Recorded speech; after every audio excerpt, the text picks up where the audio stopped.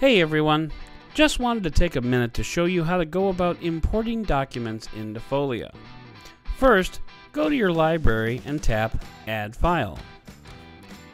From here, you can choose a location of a file. On Android, you have an additional option, so let's start there. Tapping From Device will allow you to pick a file that is saved locally. Folia will show you all compatible files that are on your phone or tablet.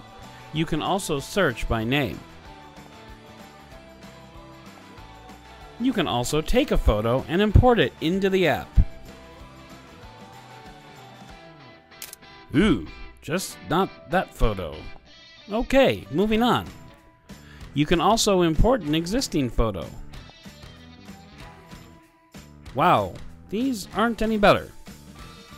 Finally, you can import documents from one of our 4 supported cloud connections: Box, Dropbox, Google Drive, or OneDrive. When you import a document from anywhere, it will be transferred to your device and uploaded into our cloud and automatically synced to the rest of your devices. That should do it for today's lesson in Folia. Have a great day.